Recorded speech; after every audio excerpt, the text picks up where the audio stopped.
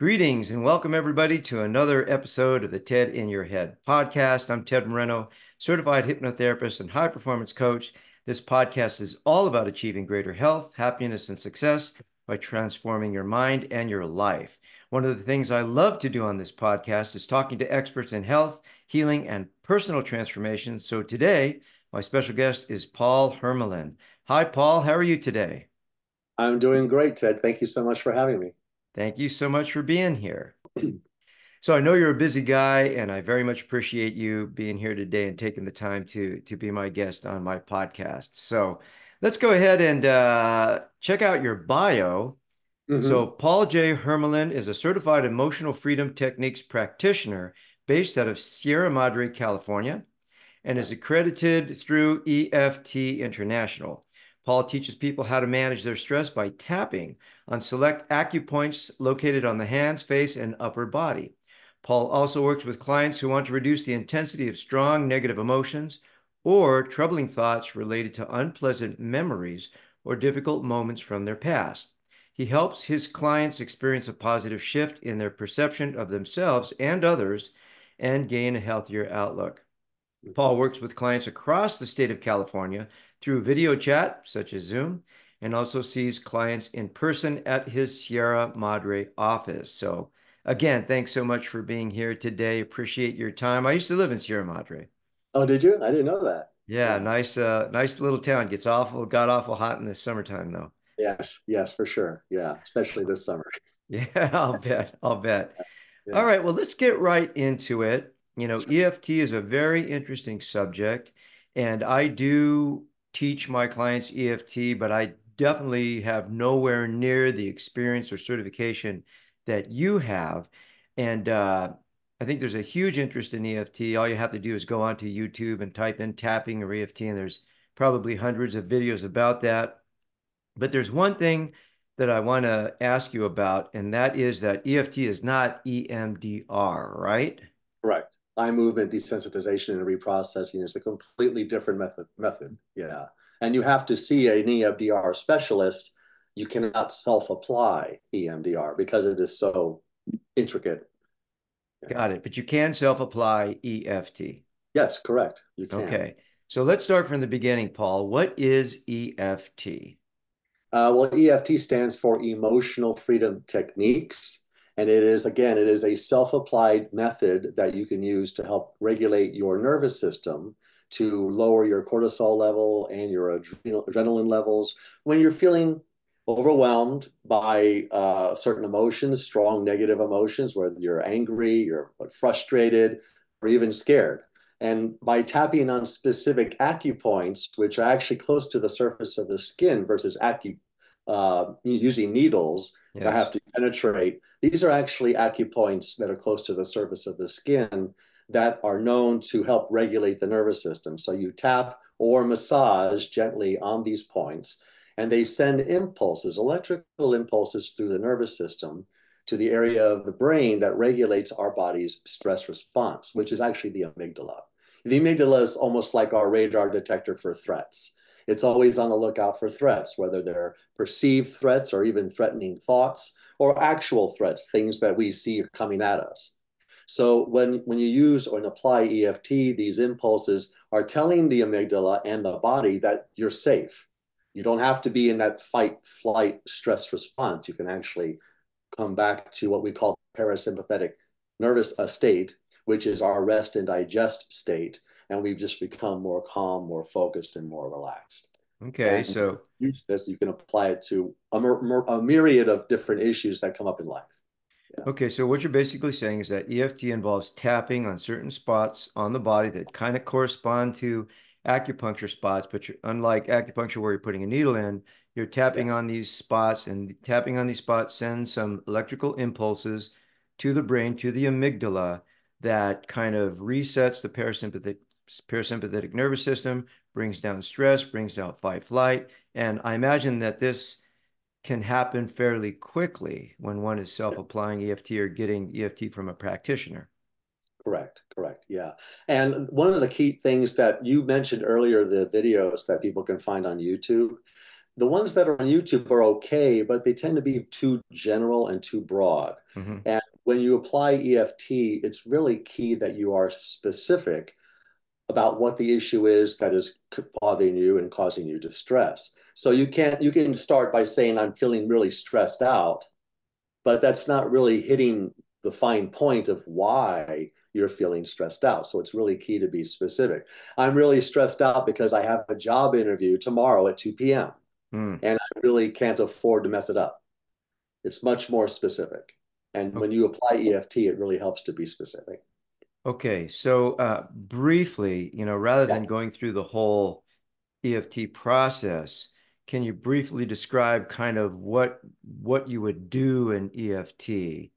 Sure, sure. Okay, so let's say, for example, I did have a job interview tomorrow. Yeah. And just thinking about it at the moment, right now in the present moment, I'm feeling scared or I'm feeling nervous, I'm feeling anxious. It's whatever word you want to use to describe the sensation you're feeling. And you want to maybe try even to identify anywhere in the body you may feel that specific emotion. A lot Hmm. of people feel it in their stomach or in their chest. And then you would rate it like on a scale from 0 to 10. How intense is this feeling of fear or worry? Is it like a medium, high, or low? You can even give it a number, like is it a 5, a 6, or a 7? And that just provides a benchmark so you know where you're starting from. Okay. And then what you do is create what's called a setup statement. And the setup statement starts with even though. And what you do is you basically state and give it a phrase of what it is that's bothering you, how you feel about it, and end it with a positive statement or an acknowledgement. And here's an example for the having the job interview tomorrow. And I would start tapping on the side of my hand, and it could be either hand, Hmm. which is an acupressure point. And you essentially say, even though I'm feeling worried about this job interview tomorrow that I have, and I feel this in my stomach, I acknowledge that that's how I'm feeling right now. Or I deeply and completely accept myself. There's actually a variety of ways to end the setup statement. It just depends on what resonates with the person who's using it. And you Okay, repeat okay. that So three let me times. interrupt you for just a second. So Oh, what you yeah, do is go ahead. you're accepting like this is what's going on with me right now. This is what's Correct. happening, not fighting it, not denying it, not repressing it. You're Okay, all right. providing validation of how you're feeling. Okay, thanks. Please continue. And that's fine. So after you repeat the setup statement 3 times, you then go through the various tapping points and use what are known as reminder phrases. Hmm. And it essentially just keeps you on track of what it is you're focusing on. So, for example, I finish the setup statement, and then I would go to the top of the head and just gently tap and say to myself out loud, this fear in my chest. Hmm. And then I would go to the next set of acupoints, which is right here on the inside of the eyebrow, and repeat the reminder phrase, Hmm. this fear or worry in my chest. Hmm. And then these other acupoints, I just continue to repeat this Hmm. fear in my chest, this fear in my chest, this fear in my chest, this fear in my chest, this fear in my chest, this fear in my chest. Then I would pause, and that is actually one round of Hmm. EFT. That's self-applied. And I Hmm. would just kind of pause and check in with myself and try to find out if the intensity of the fear has changed, if the energy has changed. If it started off at a 6, is it now maybe a 5? Maybe did it drop to a 4? Hmm. And if it did, then you know you're on track. And then Okay. you would just repeat another round. And you can even include any particular thoughts that may have come up in the process. Like, yeah, I really can't mess up this job interview tomorrow because I've been on 3 in the past month and I haven't Hmm. gotten a job. And so you can incorporate any additional thoughts, which again, you can include to make it more specific. And then you Okay. just repeat the whole process all over again and then check your intensity level. And Well, it usually continue to drop. that sounds pretty simple. Yeah, it's very simple. And again, that's basic EFT. That is not what I would call clinical EFT. That's basic EFT. Okay, so what's the difference between like basic EFT and clinical EFT? Okay, when you're doing clinical EFT, you are generally working with a practitioner such as myself. And it's called clinical because there's more to it than just the basic recipe. that Hmm. I demonstrated for you. There's a myriad of different techniques that we use, especially if we're working with someone who has Hmm. trauma from childhood. We use gentler techniques Hmm. where we just don't dive right in to a trauma that someone may have experienced. We use a gentle approach. We sort of sneak up on whatever the trauma might be in a very gentle, gradual way because we're trying to keep the client safe and not re-trigger them or re-traumatize them. So we just have more gentler approach to tiptoeing towards the trauma until the client feels that they're ready to actually discuss it and talk about it and then eventually tap on it. Okay, so people can learn EFT and self-apply when they're feeling stressed or nervous or they have a job interview. And Correct. I'm assuming you teach EFT as well. I do. I teach it once a month, actually. I actually teach quite a few workshops through meetup.com that people can go through, and they're all free. And I teach different on different subjects, whether it's looking for work. I actually have one specifically about looking for work and Wow. all the things that are stressful, Uh-huh. like putting out all the different applications, waiting for a response, getting rejection letters or Hmm. emails, and feeling just discouraged and just having to deal with all of that. So yeah, it's been a really interesting program for people to join, Sounds and like one it. on trauma as well, one on childhood trauma as well. And then you also see people like in a clinical type setting where you're actually working with people that are coming to you and saying, I have, these difficult memories or negative emotions or intense, strong, Exactly. bad memories. You work with those kind of Exactly. things too. Okay, I great. do. So I'm curious, how was EFT discovered? Who invented it? Where did it come from? Well, it actually is a simplified version of what's known as thought field therapy, which was developed by Dr. Roger Callahan in the 1980s, the early 1980s. But Gary Craig was a student of his. And Gary Craig is actually the developer of EFT as we know it today. He Hmm. simplified the approach. There are actually many different acupoints that thought field therapy manipulated, but Gary Craig found a way to simplify the process.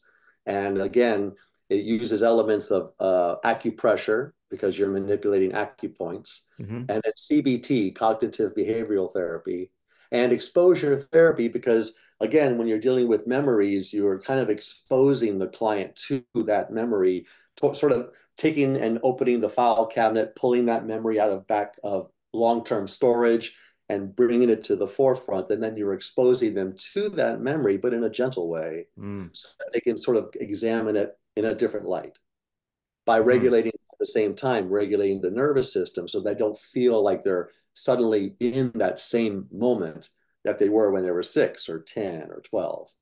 Yeah, well, there's a lot of people that don't want to think about those memories or they feel that they'll lose control or they'll go into some downward spiral, so those Right. things stay repressed. But you're saying that EFT enables somebody to expose themselves to those memories in a safe, gentle way that's not going to re-traumatize them.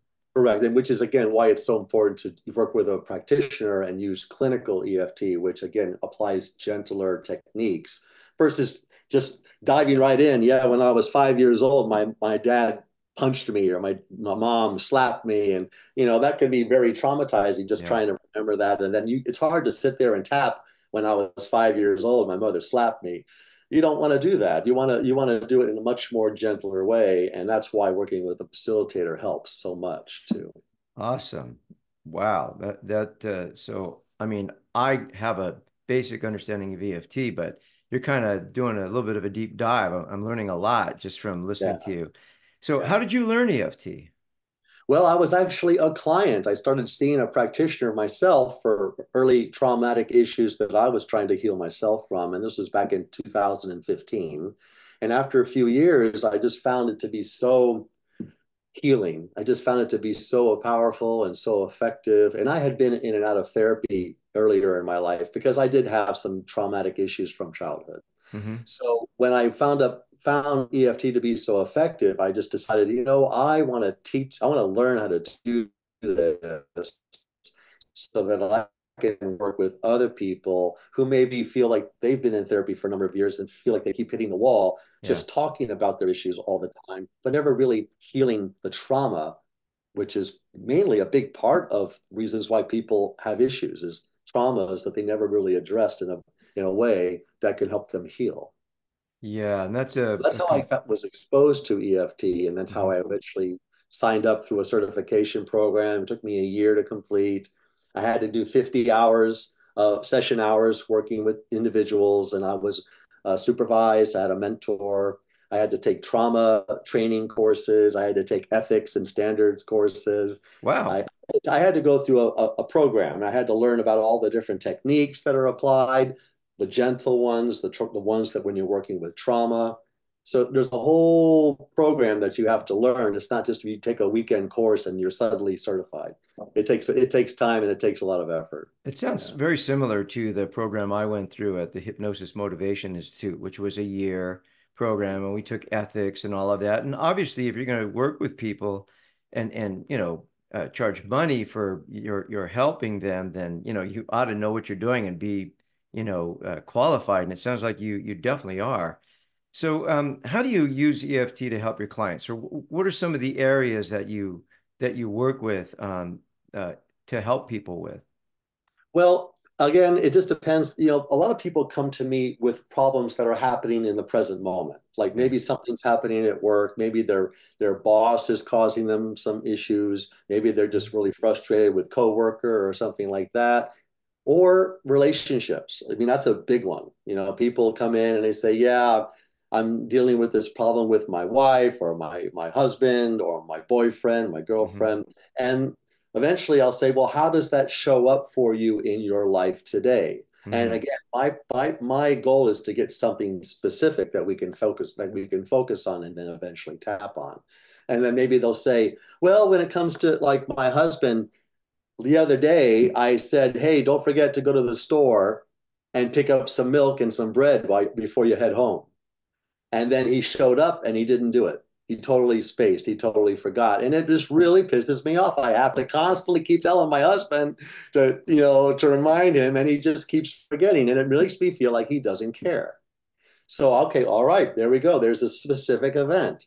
So I will ask the client, how do you feel about just thinking about that right now? How does that make you feel? And it has to be how the person feels in the present moment, not how they felt at the time. Because EFT is only effective on how the client is feeling right now. So how does the client feel right now? Well, I'm feeling kind of angry about it. Okay, well, Hmm. what's the intensity of the anger? Oh, it's like an 8. Yeah, I'm pretty pissed. Okay, very good. Where do you feel that in your body? Do you happen to feel this anger anywhere in the body? Yeah, I feel it in my throat. I feel like a tightness in Yeah. my throat. I'll say, perfect, perfect. Let's go ahead and create a setup statement. And even though I'm feeling this anger, man, I'm so pissed. And I'm feeling it in my throat Hmm. because my husband, again, didn't listen to me.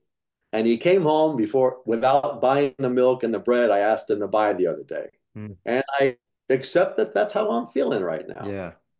And that's essentially how I work with people is I help to fine tune what the issue is. And then we zero right in and we start tapping on it. It's not therapy where you just come in, sit down and talk for an hour. We get Right. right to it. We just get right to it. And As and long uh unless it's trauma, then we are much more gentle. We take our time sure. with trauma. And it sounds a large part of the work is helping people to connect with what they're feeling in their body, so that somatic piece of it. Exactly. Definitely. Yeah. Yeah. And that's just so important, I mean, to connect with the body and feel what's going on in the body. And that's one of the things I've realized in my work, how important it is to help people identify what they're feeling in their body in the moment, and Mhm. then addressing that. So that's Yeah. very interesting. So, where can people go to learn more about EFT? Like if they want to look it up or get some more information, let's say before they contact you, where are some good resources to go? Well, there's a lot of great resources. One that I would recommend right off the bat is EFT International, which Hmm. is the governing body. They're the ones that set the standards of making sure that all practitioners abide by certain standards, that they receive the proper education, and that they provide the correct amount, of professional work with clients. So if they just go to EFT International, they'll be able to get information EFT is. They can also go to the tapping solution. These are different websites that they can check out. And then if they want to find out more about me, My business is EFT for Authentic Living, and they just can go to that website, and I have information about what EFT is as well. And I have a YouTube channel. They can go to EFT for Authentic Living and check out videos there, or even on my Instagram account. I have a lot of videos out there about EFT, how you can apply it for different things. Yeah, Well, I'll lots put of. all of that for the listeners. I'll put all of that in the show notes that I have on my website. So every time we have a podcast, it goes on a blog on my website, and we'll have all of that information available for you. So if somebody wants to get in touch with you, they can go to eftforauthenticliving.com and they can shoot you an email and say, "Hey, I want to work with you." And I understand you offer a free 20-minute phone consultation or Zoom consultation. Right. Correct, I do. Yeah. And also I wanted to mention, because I just realized I didn't mention it earlier, I do have these monthly meetup events, and one of them is teaching basic EFT. So a person can actually learn how to do EFT with me once a month. I do it usually the second Sunday of every month. Second So Sunday I of actually every want to month. learn it. If they actually want to learn it, they don't have to watch a YouTube video. They can work with me live, and they'll actually experience benefits right there and then. Yeah. Okay. And the Instagram is under your name or It's under EFT for Authentic Living as well. Yeah. okay. All right. So that's Instagram. I'll put all of that in the show notes. Okay. All right. Cool. So let's see, what other questions do I have? So if somebody wanted to contact you, let's say they heard the podcast and they're like, oh my God, that sounds like something I can do. I mean, how soon can you get them in to start working with them? And you can see them in person if they're local because you're in Sierra Madre, right? Which is right next door, Right, sandwiched they'd be sitting between. right there in that comfortable chair, right there. Okay. All right. And Sierra Madre is right next door to Pasadena for people that may That's not right. know, That's right? right. That's correct. How Yes. soon can you get somebody in to start working with them? Fairly soon, like within a week or two, I can usually get them in. Yeah. Okay. Yeah. Awesome. Wow, that's some really, really good information because and here's a question I had for you. So Sure. what's the difference between tapping and EFT?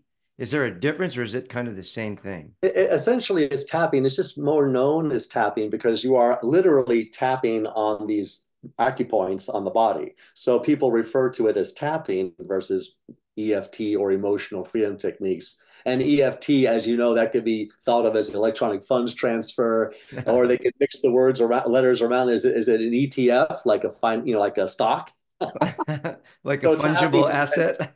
yeah. So tapping just tends to be the easier way to refer to it, but it essentially is the same. Yeah. All right, awesome. Well, that's a lot of really excellent information. And there was a lot of things you talked about that I didn't really know about. So I sure do appreciate you coming on my podcast. And for our listeners out there, again, you can go to tedmoreno.com/blog. You can find out, you can actually click on Paul's website, his Instagram link. And if you want to get in touch with Paul, you know how to do that. If you want to get in touch with me, tedmoreno.com/contact. I also offer a complimentary phone consultation if you're interested in hypnotherapy. And I find that EFT is an excellent, what's the word, to hypnotherapy. I'm blanking out on the Compliment. word. Compliment. Complement, yes. And of course, hypnotherapy is an excellent complement to EFT. So, Sure, sure. Yeah, yeah.